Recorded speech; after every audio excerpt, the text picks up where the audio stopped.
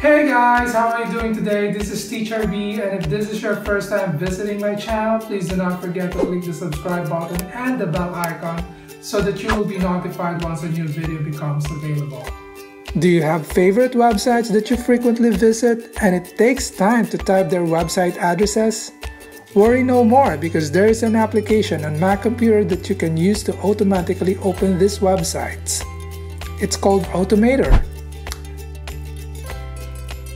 Automator is an app that allows you to set up some of your repetitive tasks, such as opening websites.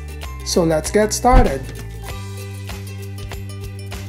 So first, you need to launch Automator, and you can launch it by clicking Launchpad and selecting Automator.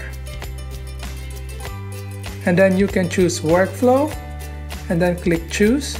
And I would like you to choose Get Specified URLs. I'm going to drag it here. Then I would like you to choose Display Web Pages and then drag it here. Now you can type the website addresses that you frequently visit. So by default, there is an apple.com website here. And if you don't visit this website, you can just click Remove. And then I'm going to click Add. And I'm going to type, for example, mail.yahoo.com. And then I'm going to add. I'm going to type cnn.com, and then I'm going to add bbc.com, and then I'm going to add google.com. And then once you're done, you can just click File and then Save. And then you can save this as websites. And then you are going to save it on your desktop.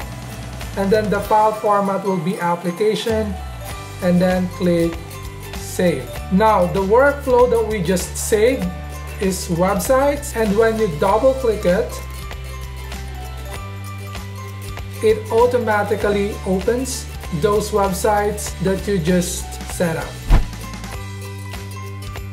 If you would like to create another workflow for your other set of websites, you can just click File and then select New, and then click Workflow and then choose. So for example, you have a set of websites in designing your website, or you have a set of websites for your learning materials, then you can just set this up here.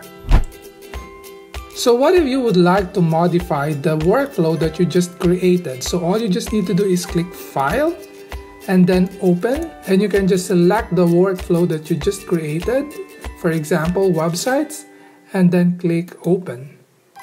And now you can add or you can remove websites from the list that you just created.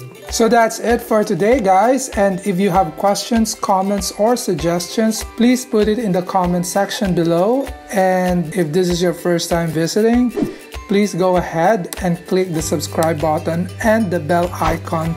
Take care.